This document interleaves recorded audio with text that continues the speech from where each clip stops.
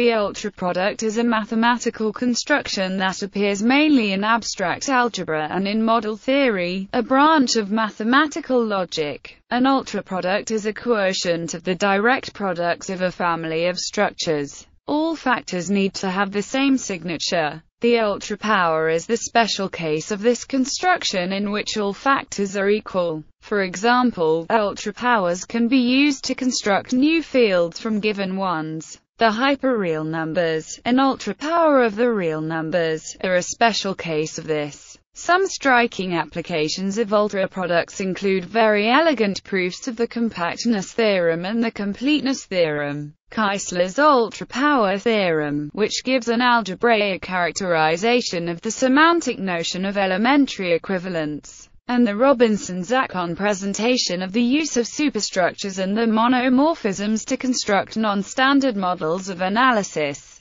leading to the growth of the area of non-standard analysis, which was pioneered by Abraham Robinson. Definition: the general method for getting ultraproducts uses an index set I, a structure M for each element I of I, and an ultrafilter U on I. The usual choice is for I to be infinite and U to contain all cofinite subsets of I. Otherwise the ultrafilter is principal, and the ultraproduct is isomorphic to one of the factors. Algebraic operations on the Cartesian product are defined in the usual way: I equals I plus B, and an equivalence relation is defined by a tilde b if and the ultraproduct is the quotient set with respect to tilde. The ultraproduct is therefore sometimes denoted by one may define a finitely additive measure M on the index set I by saying M equals 1 if A U n equals 0. Otherwise, then two members of the Cartesian product are equivalent precisely if they are equal almost everywhere on the index set.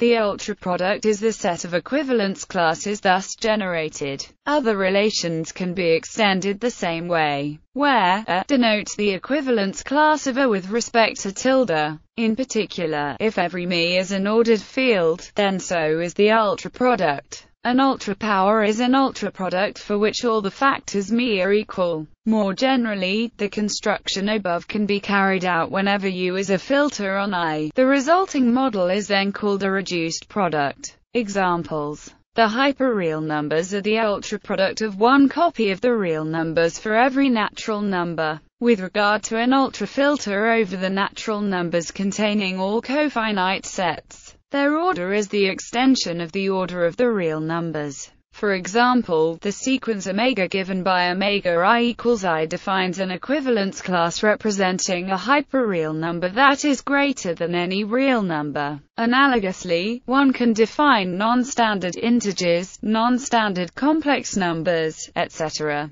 by taking the ultraproduct of copies of the corresponding structures. As an example of the carrying over of relations into the ultraproduct, consider the sequence psi defined by psi I equals 2I. Because psi I greater than omega I equals I for all I, it follows that the equivalence class of psi I equals 2I is greater than the equivalence class of omega I equals I, so that it can be interpreted as an infinite number which is greater than the one originally constructed. However, let chi I equals I for I not equal to 7, but chi 7 equals 8. The set of indices on which omega and chi agree is a member of any ultrafilter, so omega and chi belong to the same equivalence class. In the theory of large cardinals, a standard construction is to take the ultraproduct of the whole set theoretic universe with respect to some carefully chosen ultrafilter U. Properties of this ultrafilter U have a strong influence on properties of the ultraproduct. For example, if U is sigma complete, then the ultraproduct will again be well-founded. Loss's theorem. Loss's theorem, also called the fundamental theorem of ultraproducts, is due to Jersey loss. It states that any first-order formula is true in the ultraproduct if and only if the set of indices I such that the formula is true in me is a member of U. More precisely, let sigma be a signature, an ultrafilter over a set, and for each let be a sigma structure. Let be the ultraproduct of the with respect to, that is, then, for each, where, and for every sigma formula. The theorem is proved by induction on the complexity of the formula. The fact that is an ultrafilter is used in the negation clause, and the axiom of choice is needed at the existential quantifier step.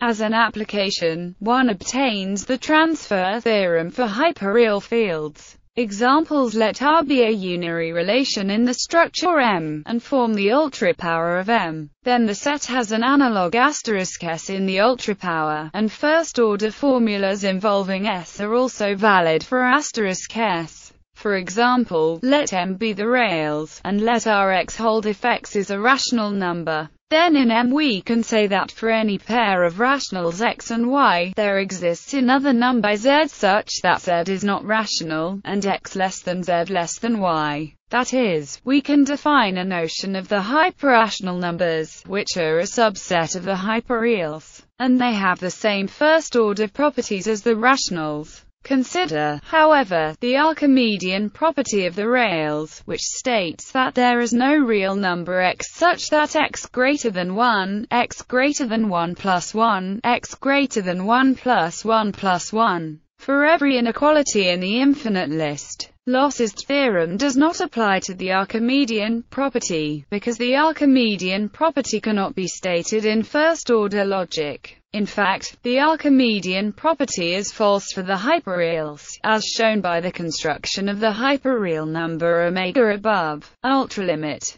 For the ultraproduct of a sequence of metric spaces, see ultralimit. In model theory and set theory, an ultralimit or limiting ultrapower is a direct limit of a sequence of ultrapowers, beginning with a structure A0, and an ultrafilter D0, form an ultrapower A1. Then repeat the process to form A2, and so forth. For each n there is a canonical diagonal embedding. At limit stages, such as A omega, form the direct limit of earlier stages. One may continue into the transfinite.